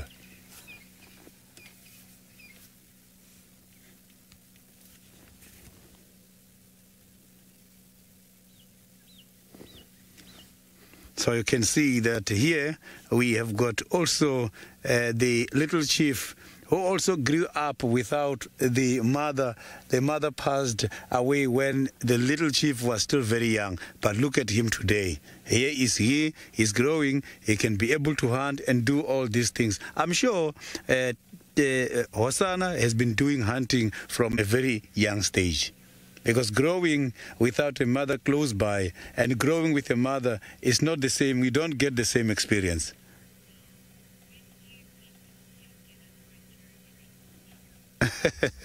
This cat is going to get his own going to be 3 years by next year, February. And when it's 3 years, from 3 years to 4 years, because normally the leopards, they do start to establish their own territory when they're about 4 years and above. But the thing is, the areas already here has been demarcated. Which side are you going to take, Hosanna? That is a very big question to me as well, because these cats is not like he's going to demarcate his area without female. He must first try to get hold of some of the females in order to have access for mating activities. So he must have to demarcate an area which will overlap to one of the females. Who is going to allow that? So I think the best way is to gain more strength and fight and win the territory so that the females who are around there, automatically, they might be interested on a very brave leopard. So now let's go to Jenny and hear more again about the hyenas.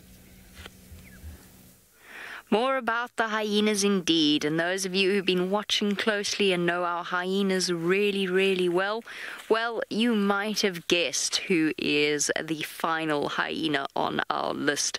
A hyena that I have a very, very soft spot for. It is not this hyena. That would be macabre. Very macabre. Right, now, let's see. It's now a challenge.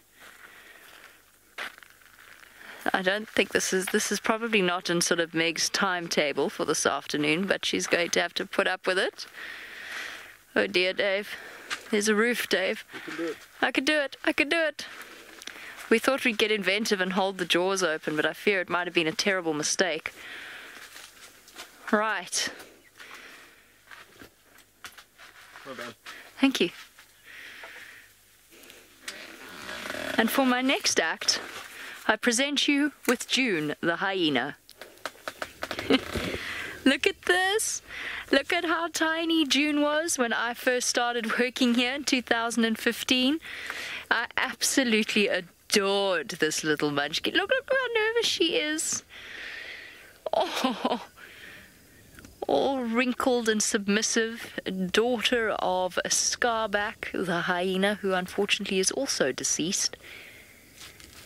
Her first tentative steps away from the entrance to the den into the boisterous company of Bella, as well as Heart and Soul, and then playing with some of the older cubs. This is June now. Okay, and stop. Right. This is the best hyena out of all of them for a spot pattern. Not everyone can see it. So certain people really, really struggle with June's spot pattern. June has the word juice written on her side.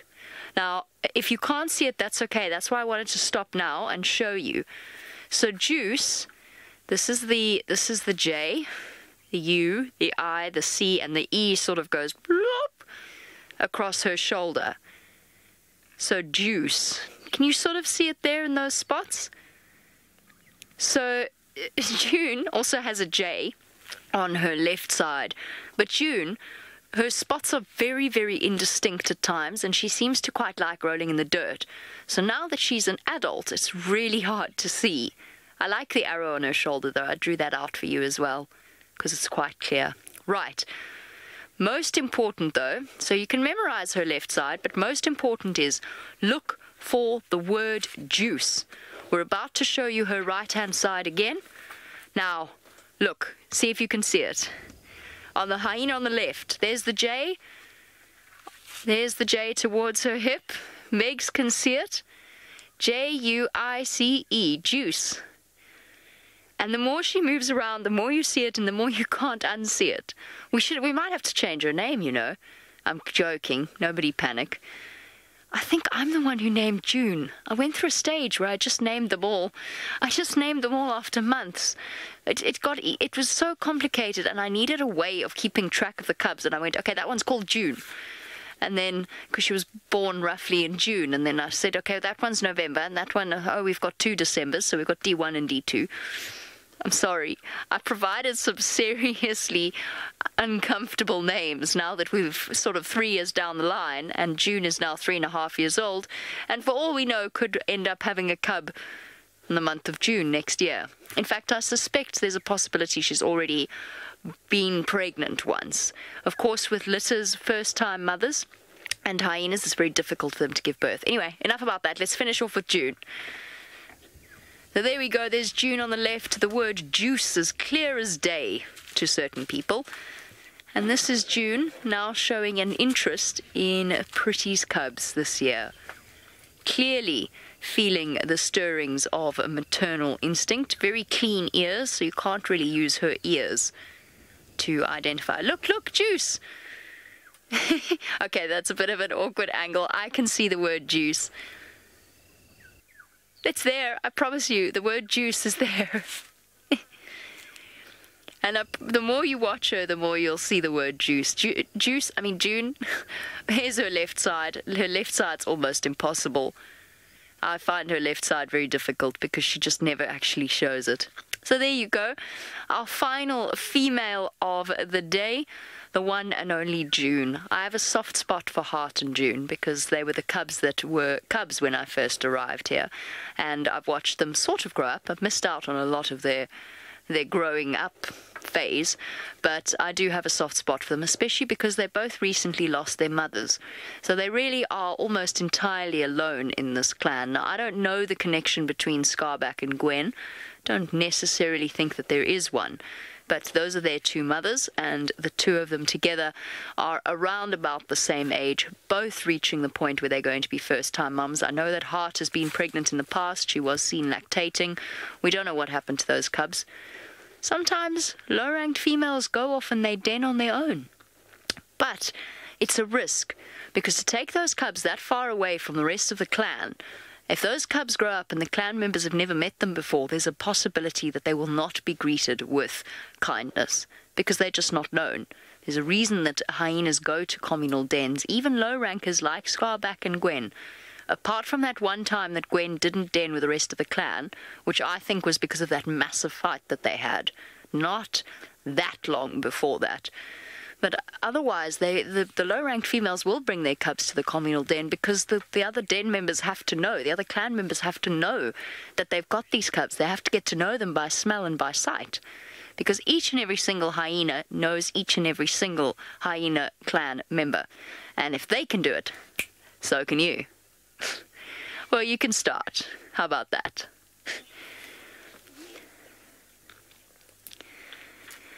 Jenica, my hyena's lost a tooth. Jenica wants to know when a hyena like Corky will stop. Oh dear, oh dear.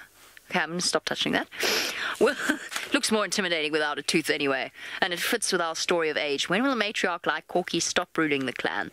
Sometimes what happens is they get to the point where they're sort of 12, 13, 14 years old, and they really actually don't want to be dominant anymore. I think they're just getting too old, where they actually show support for a certain female to step up and take their place.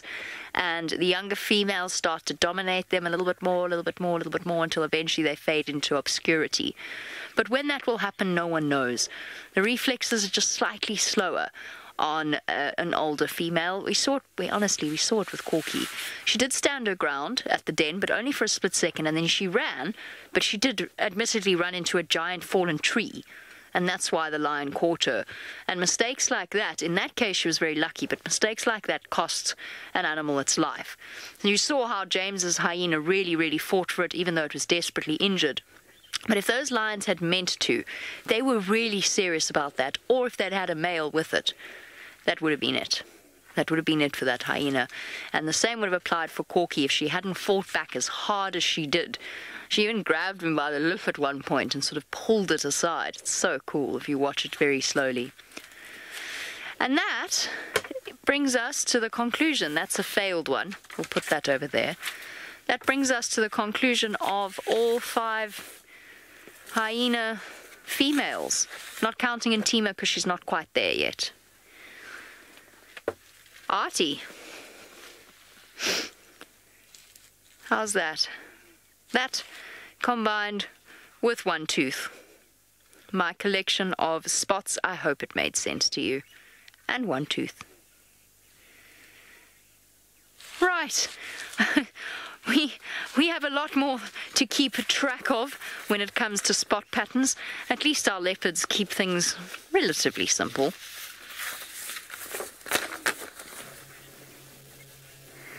That they do. And Mr. T has decided it's quite warm and he's going to have a little snooze here in the Philemon's Dip drainage system before he carries on. Now, the distance between him and Asana now is probably 1 kilometer. So it's a good chance that, Hassan has definitely heard him calling. Whether he comes to investigate or not, who knows? Look at his ears are starting to get very tattered, especially the left one. And see, there's quite a big, strange shape out of that bottom part of his left ear. You can see all the damage caused by the biting flies. Look, you can even see there's 2 of those little biting flies on his ears. Those are called stable flies. They're the same species of fly that attacks your dogs and cats and horses, and that's where they get their name from, the stable fly. He is getting on Mr. T, but he is in immaculate condition at the moment.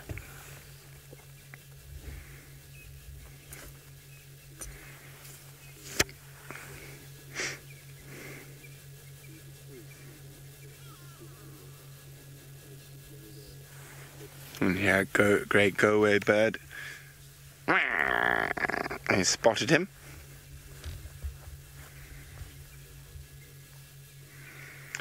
Those of you who are avid dam cam viewers, keep an eye out tonight. I think he might make an appearance. It has been quite warm today. He might make an appearance on the dam cam later this evening.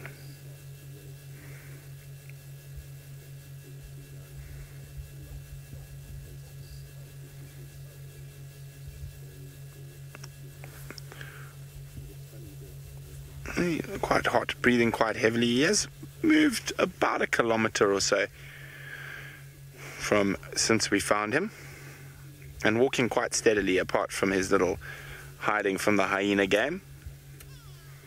We're not far from the hyena den, probably 200 meters from the hyena den.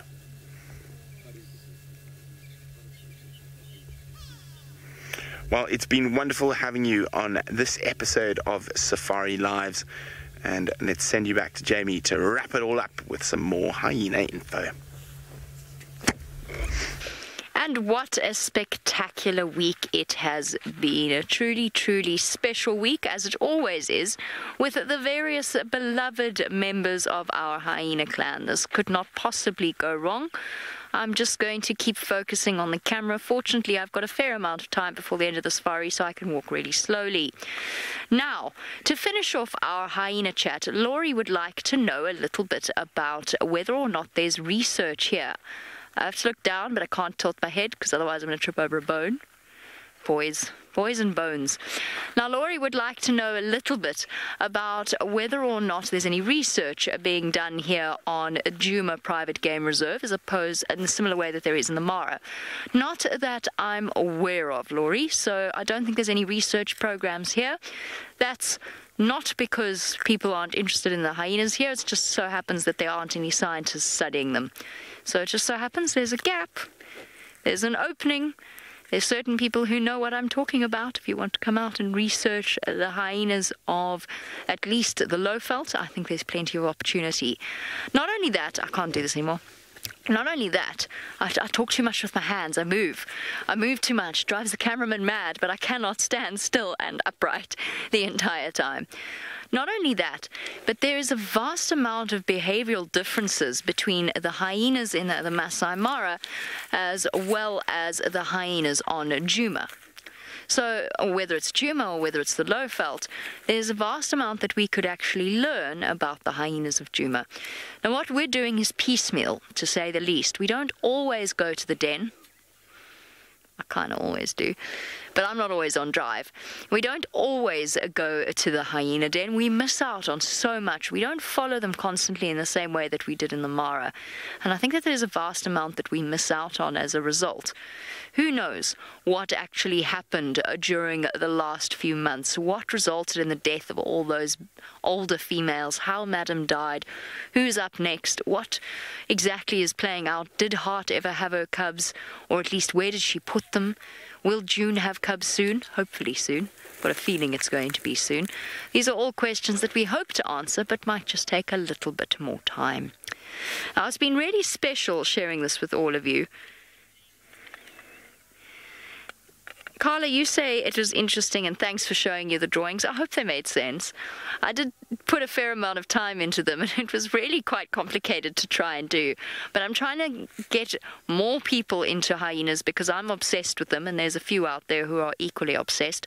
And they're fascinating animals, and they deserve just as much attention as our lions and our leopards. That doesn't mean that we miss out on attending to our lions and our leopard characters. So we love Tingana, we love Hosanna, we love the Sausage Tree Pride, we love Tundi and Tlalamba, and we will still watch them each and every single day. And thus we draw to the end of our 23rd episode of Safari Lives. Can you believe it? The year has flown by. We'll be back again tomorrow with the regular safari. Thank you so much for joining us. We hope you had fun, and we'll see you then.